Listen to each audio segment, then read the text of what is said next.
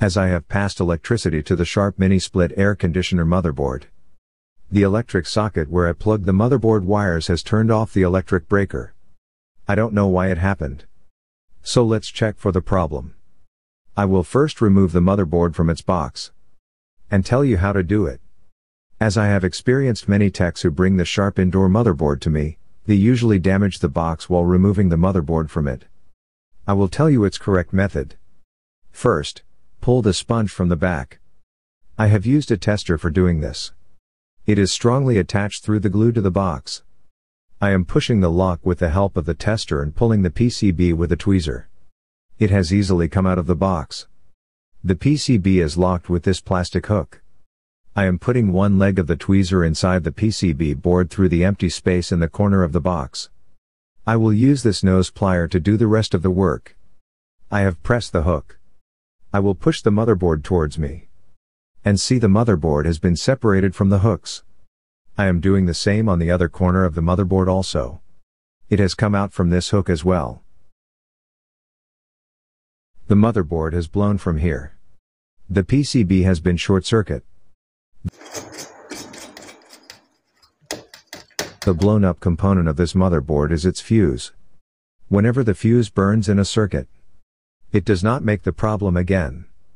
This means something else is bad in this motherboard. So first of all, let's check whether the fuse beeps on the continuity mode or not.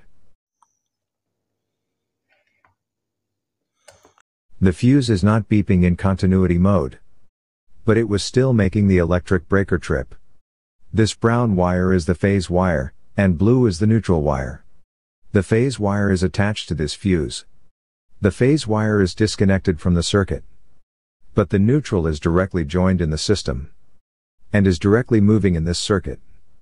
As it is making the home electric breaker to trip, it means this side of the circuit could be bad.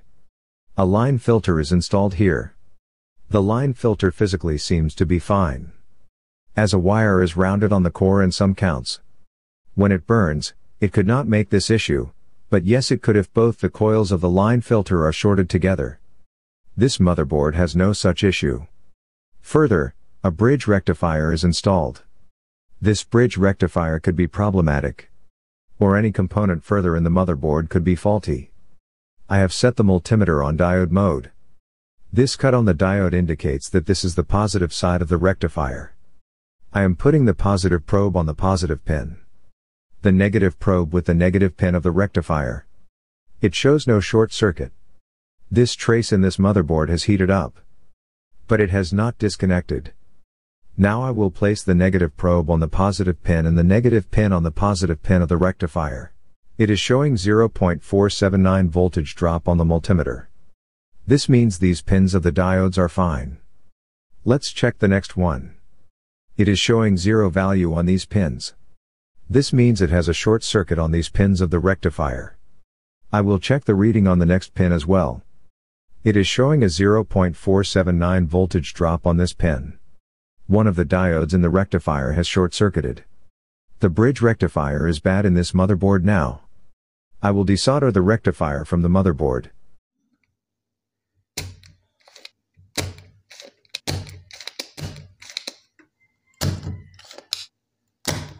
I will desolder the fuse as well. The fuse is of 3.15 amperes and 250 volts. The number of the rectifier is GBL2J. This is a 2 amperes rectifier. Next, a capacitor is installed in this circuit. I will check now whether it is good or bad. I have set the multimeter on continuity mode. I will test the capacitor. Take care of the polarity of the probes. It is making no beep on the capacitor. I have changed the polarity of the probes to check the capacitor. It is not making any beep sound on the multimeter. If the capacitor is good, it does not beep. The capacitor is considered good when it beeps for 3 seconds and then stops beeping. The capacitor should have beeped. Sometimes, if the capacitor does not beeps, it could be disconnected internally. Now it depends, this capacitor could be faulty or not. The capacitor is of 33 microfarads and 450 volts. So I will also change this capacitor for my insurance, because I am doubtful whether it is good or bad.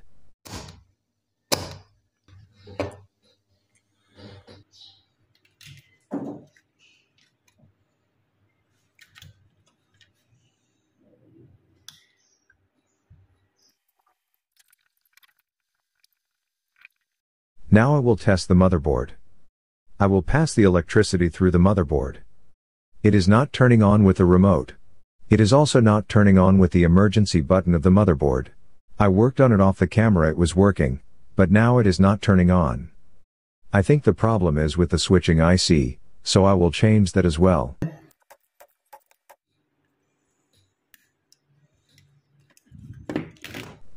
This switching IC is installed in this motherboard. I don't have the same number IC. I will install its replacement. The number is not the same, but the pin configuration is the same. The number is MIP2F2.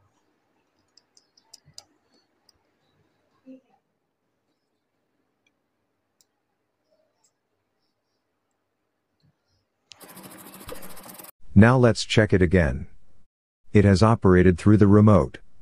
The fan blower motor has also turned on. I have turned it off. Now I will turn it on through its emergency switch or button.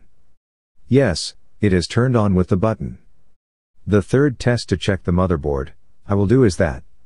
I will cut off the electricity in this condition from the motherboard. And I have cut the electric supply. I have to check whether it auto powers on or not.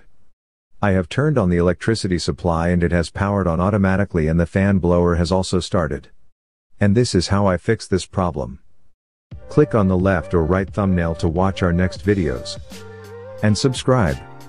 Thank you.